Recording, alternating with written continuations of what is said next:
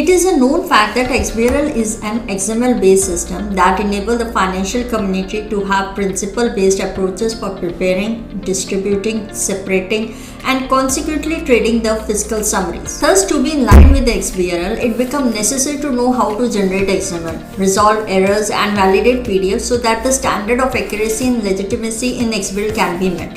If you don't know how to do it and want to learn the same, then this video is for you. So stay tuned.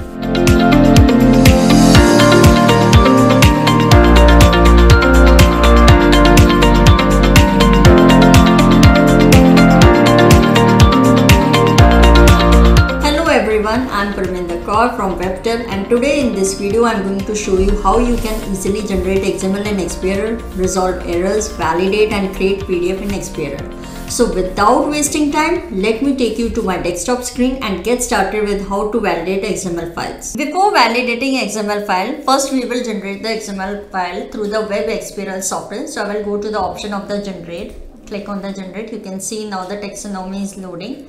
And after the loading, you click on the generate option and we can see that now the file has been started to generate into XML. It will ask you the location, so save the file of the XML on your desired location. The file has been saved and the XML file has been saved on the desktop. Now we will validate the XML file through our XBRL software. So I will go to the validation, that is of the MCA validation tool. I will click on it. You can see the taxonomy you can need to select. So select the taxonomy, whichever taxonomy. So right now I am selecting India's 2017. It will take a few minutes to validate the taxonomy. Now the taxonomy has been loaded. You need to click on the OK option. Now go to the file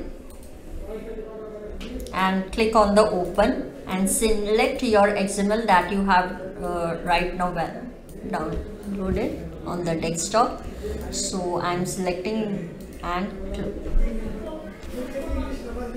Now the document has been loaded successfully. Click on the OK option and now we will go to the validate from the file option.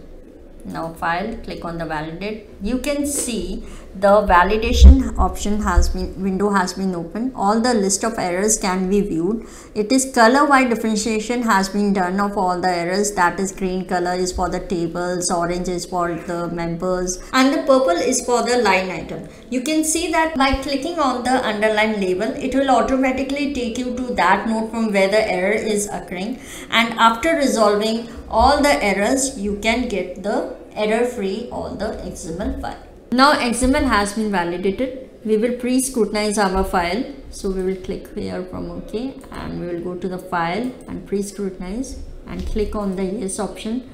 You can see now the file has been also pre-scrutinized. We will click again on the OK and the document is ready to convert into PDF for the instant document. So we will go to the file and click on the PDF. Now you can, at your desired location, you can save your PDF file with the file name. Save.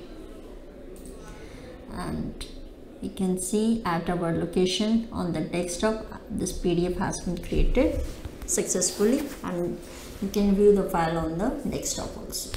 I hope by now you might have got a good understanding of how to generate XML, resolve error and validate PDF in the XBRL.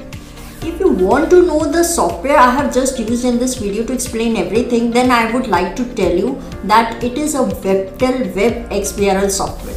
Web XBRL is the ultimate solution for the conversion of financial statement into XBRL, being well inclined with the business rules and the XBRL taxonomy. If you want to know more about the Webtel Web XBRL software, then visit the link mentioned in the description below and let us know in the comment section if you have any doubts. Give a thumbs up and subscribe to our YouTube channel if you found this video helpful.